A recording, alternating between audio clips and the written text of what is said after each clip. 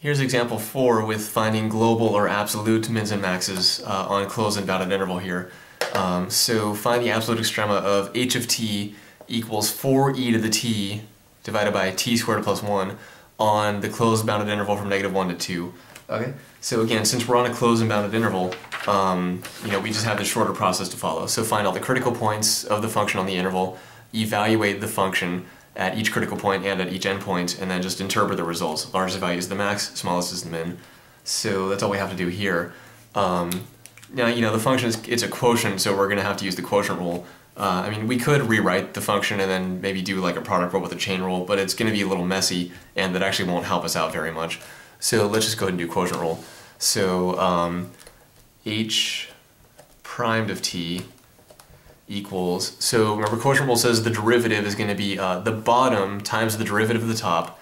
So it's going to be the bottom times the derivative of the top.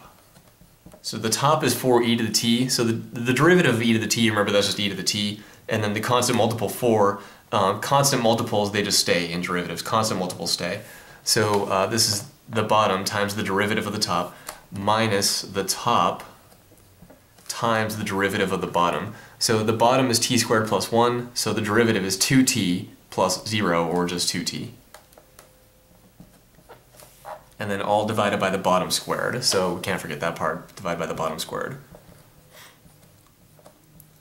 Okay, so, leave the bottom as it is. We don't want to expand that. We pretty much almost never want to do that. But what we could do is simplify the top. So usually what we want to do is we do want to expand on the top normally, but actually in this case, let's do something a little bit different.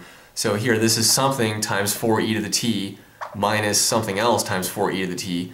So let's pull out this common factor of 4e to the t. So if we pull out 4e to the t on the top, then what are we going to have? T squared plus 1, and then minus 2t, okay, minus 2t.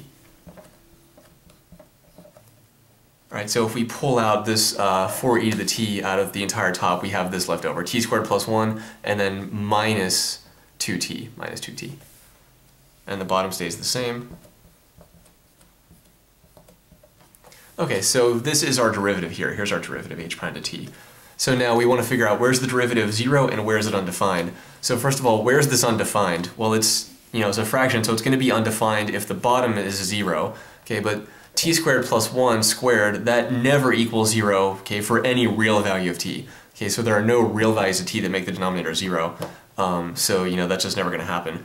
So, and also there aren't any other domain restrictions anywhere, e to the t can be anything. This is just a polynomial in here, so t can be anything. So no restrictions, there's going to be no value of t that makes this undefined. So we're okay there. Now we just want to know where's this equal to 0. So we take this guy, set it equal to 0, solve for t. So remember, a fraction like this, a rational function, or I guess it's not really a rational function because of the e, but just a fraction, any kind of fraction is going to be 0 when the top is 0. So let's just ignore the bottom and take the top and set it equal to 0. Okay, because remember, the whole thing equals 0 when just the top is 0. So let's go ahead and set the top equal to 0. So 4e to the t times, let's rewrite this as t squared minus 2t plus 1. So we'll rewrite it like that. T squared minus 2t plus 1 equals 0. And remember, we can just set the top equal to 0, because if the top is 0, then the entire thing is 0. We want to know when is this whole derivative equal to 0. Okay, so we want to set h prime to t equal to 0. Alright? So h prime to t equals 0, that's going to happen when just the top is 0. Alright, so basically this means 4e to the t is 0, or this other guy is 0, t squared minus 2t plus 1 equals 0. 4e to the t, that's never 0, okay? So remember, exponential functions, okay, first of all, 4, doesn't really do anything for us. We can divide both sides by 4, and we'll just have e to the t equals 0. Okay, so 0 divided by 4 is 0. So e to the t, there is no value of t that makes e to the t equal to 0, okay? So this will never happen. Okay, but over here, what can happen over here? Well, t squared minus 2t plus 1, remember that's t minus 1 squared, right? Or t minus 1 times t minus 1. Okay, so then this means that t minus 1 equals 0. Okay, or it's two of the same factors, so t minus 1 times t minus 1, so basically t minus 1 equals 0. Or we could just take the square root of both sides. So t minus 1 equals plus or minus 0, but that's plus or minus 0 is just the same thing as 0. So t equals 1 is actually the only critical point that we get. Okay, so we want to make sure, is it in the interval from -1 to 2? Yeah, it is. Okay, so 1 is between -1 and 2, so we're okay there. So we only have one critical point, and it is in the interval that we're looking at, so we do want to consider it. Okay, so that's step 1, find all the critical points of the function on the interval. So the function only has one critical point, and it is in the interval, so that's good. Okay, so now step 2, evaluate the function at each critical point and at both endpoints. So let's go ahead and do that. Alright, so let's erase all this now, and we'll do step 2. Alright, so our critical point was t equals 1, so we just have the 1. So critical point t equals 1. Okay. And again, since we're in a closed bounded interval, we don't have to do the first derivative test or anything like that. We still could if we wanted to, but it's just so much extra work, and we just don't really even need to. So let's go ahead and go through this then. So now we just have to evaluate the function at t equals 1 and -1 and 2. So let's see, h of 1 equals 4 times e to the 1 over 1 squared plus 1. Okay. So this is just 4e over, so 1 squared is 1, plus 1 is 2, 4e over 2, so this is 2e. Okay, so that's, pretty nice number, not too bad. We'll get to approximations later once we do all of these. So that's h of 1. Now that's the function at the critical point, the only critical point we have. So now we evaluate the function at both endpoints.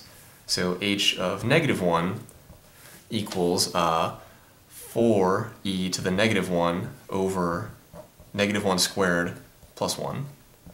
Alright, and now this is 4e to the -1 over -1 squared is 1, plus 1 is 2. So this is 4e to the -1 over 2, which is 2e to the -1. Or, we could write that as 2 over e. Either way is fine. So now h of 2, okay, so that's at one endpoint. Now we do the other endpoint, h of 2 is 4e squared, okay, 4, so h of t is 4e to the t over t squared plus 1, so h of 2 is 4e to the 2, or 4e squared over 2 squared plus 1, okay, 2 squared plus 1. So this is 4e squared over 2 squared is 4, plus 1 is 5, right? And we really can't simplify that a whole lot, or at all. So now, okay, that's pretty much it for step 2. Evaluate the function at each critical point and at both endpoints. So we only had one critical point, and always have two endpoints here. So now we have, okay, 2e, 2 over e, and 4e squared over 5. So now we just have to see what are the approximate values of those. Okay, so remember step 3 is, the largest is the max, the smallest is the min. So, it's hard to tell at a glance which is the largest, which is the smallest. This right here is probably the smallest, but, between these two here, we want to be a little careful with that.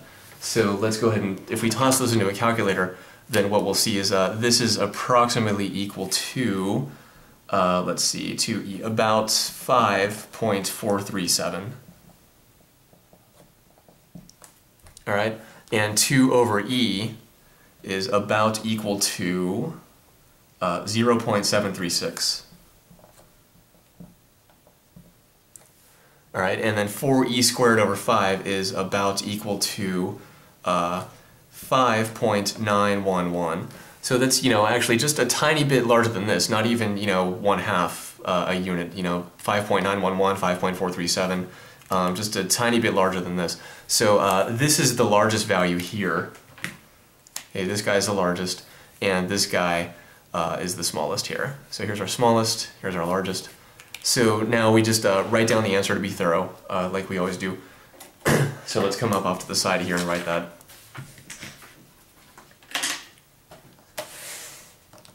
So section off a piece over here. The global or absolute, same thing either way, global or absolute, max is y equals, and remember it was this 4e squared over 5. So we don't want to say 5.911. This is just an approximation that we got from the calculator. Okay, so we don't want to use decimals here. We want to use the exact value. Okay, 4e squared over 5 is y equals 4e squared over 5. Okay. Need a better marker here. 4e squared over 5, and it happens at x equals, so that happened at x equals 2, right? That happened at 2, at the rightmost endpoint here, at x equals 2. All right. And let me use a different marker for this next one. And the global min,